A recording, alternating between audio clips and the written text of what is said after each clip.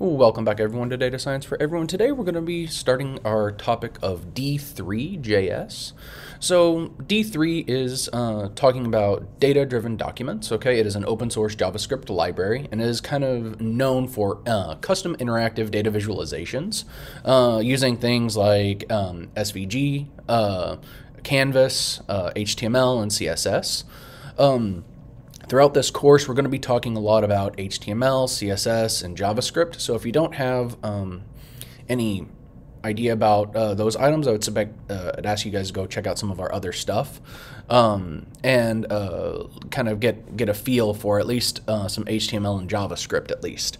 But we'll be kind of going through this in a way that isn't going to require you to know too much about it. I'll talk about it as we go through.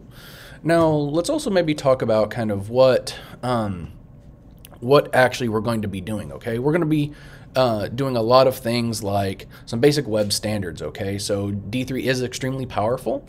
It's going to be a tool that, again, is going to create interactive data visualizations, but we use it to exploit modern web standards, again, such as SVG, HTML, CSS. Now it is data driven. Again, you can use static data, or we can fetch data remotely. We can use arrays, objects, CSVs, JSON, XML. We can use everything, okay? We can also use it to manipulate the DOM, okay? And again, that's the document object model. We also have all kinds of data-driven elements, and we're going to also be talking about using a bunch of the different types of plots, okay? So lines, scatter, maps, pie charts, everything, okay? And we'll also start talking about customization, transitions, and also animations and interactions, so you can really get a feel for the type of interactivity that we're looking for.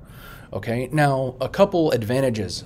Again, it is fast, it is a great framework, it's free. And let's maybe go on and just start talking about how we set up our environment. Now, a couple things you're going to need. You're going to need some sort of IDE. I'm using Visual Studio Code. Now, again, you can use whatever you want and whatever you're comfortable with. You're also going to need some sort of web browser. Again, so if that is Safari, that's Google Chrome, Firefox, anything, okay? Now, another thing that we're going to need is going to be a web server, and we'll be using python-m http.server. Now, again, you can use anything you want. You can use npm, you can use some cloud formats, you can do whatever you want, okay? But just for ease and a little bit of sake of my sanity at times, I'm going to be using Python here. And then the last thing we need is the D3 library, okay? So let's go on and get a hold of the D3 library. So if we go to d3js.org, you can get this nice, pretty interactive, and this is actually done with D3 here. But what we'll be going down, and you can either download this version here, and you can keep a version in your directory, okay, whichever your working directory is, or you can go on and get this CDN here. And so I'm actually going to be using this CDN, and so I'm going to go on and actually just copy this right now. Okay, and again, you can look at all kinds of examples that they have here, as well as documentation and API.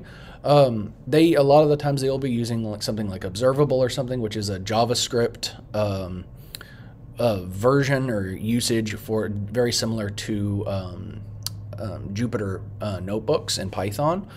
But we're going to be using kind of the standard way here. All right, now I already have a D3 project file open. It is empty. And so I'm going to go on and kind of create some of the basics of what we're going to be needing. So I'm going to I want an index.html, and I'll probably be using this one a lot just as the standard fanfare of our kind of just our home page for this. And I'll be editing everything inside of, like today we'll do something, I can just say some example.js. Again, I'm just talking about how to set everything up right now. So again, let's go on and open, and I'm going to go, whoops. and I want that index.html. Oh, and I didn't want to open it here. I actually want to open it here. Okay, and so let's go on and get this started up. I'm going to just fill it in with some HTML5 boilerplate code. I'm going to get rid of these two meta lines. I'll keep this character set for UTF-8. And then I'm going to go on and put in that script tag. Now we're currently using D3 version 7. The minimized version, again, this is just what I'm copying from there. If it updates throughout the course, I'll probably update it a little bit. In a title in here, I'll do something like D3 with data science for everyone.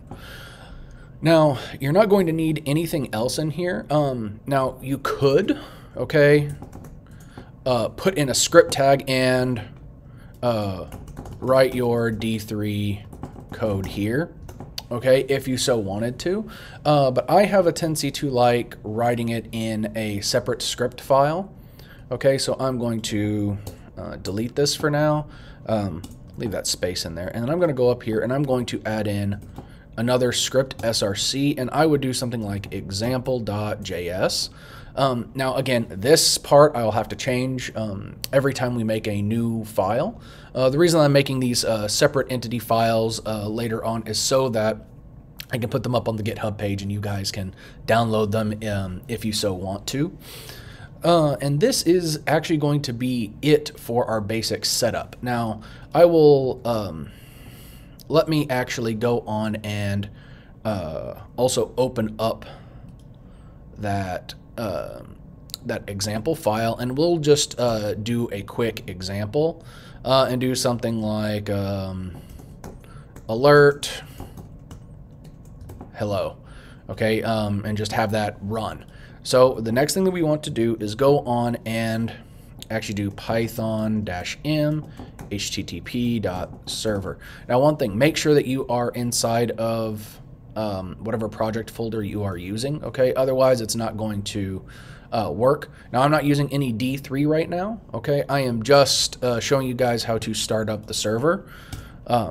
It will start up, and then here it says that it's on our local host, okay, and it'll be at port 8000. Again, we could put it on our own port, whatever you want, but I'm just going to be using the basic of the basics. So I can click that, and again, it's telling me I'm not connected to the internet because it's here.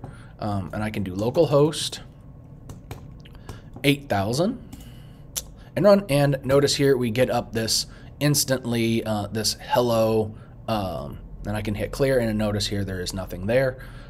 We can even put in maybe just a little bit of HTML in here. So let's do H1, welcome to D3 with data science for everyone.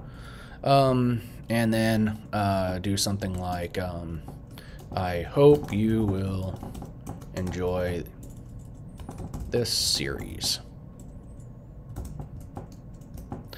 Okay, and then again, what we can do there is later on we can just refresh. Again, that first that alert is going to come up with our JavaScript, and then notice here now we actually have some content on that page. Okay, and I'm going to go on and actually delete that information. I'm going to save this, and I'll start using this kind of format for the rest of the series. And again, this is just going to be this HTML. Index.html. Maybe I may start making some special ones and start calling them something like, I don't know, example 1 DOM selection, or anything else like that as needed throughout the series. But I'll be saving all of this again in our GitHub. So this is going to be the introduction to it. This is kind of setting everything up. So if you guys like this, please comment, subscribe, and hit that like button, and I will see you guys next time. Bye-bye.